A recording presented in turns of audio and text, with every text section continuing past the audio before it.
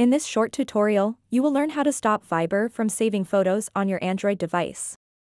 Many people find that their gallery gets cluttered with media from Viber chats.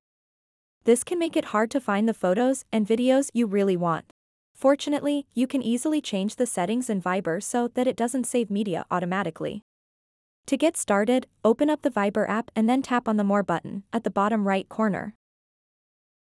In this new menu, tap Settings.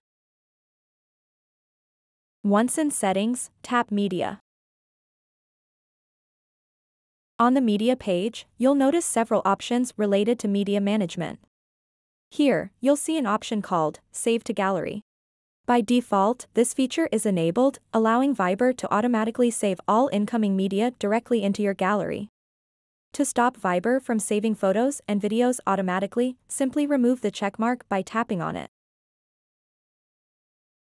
This ensures that no future media will be saved directly into your device's gallery without your permission.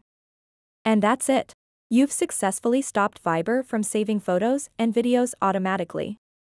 If you ever want to enable this feature again in the future, just follow these same steps and recheck the box next to Save to Gallery. So that wraps up this tutorial. If you have any questions about this whole process, please let me know in the comments section below. And if this video helped you out, please give it a big thumbs up and subscribe to this channel for more tutorial videos like this one.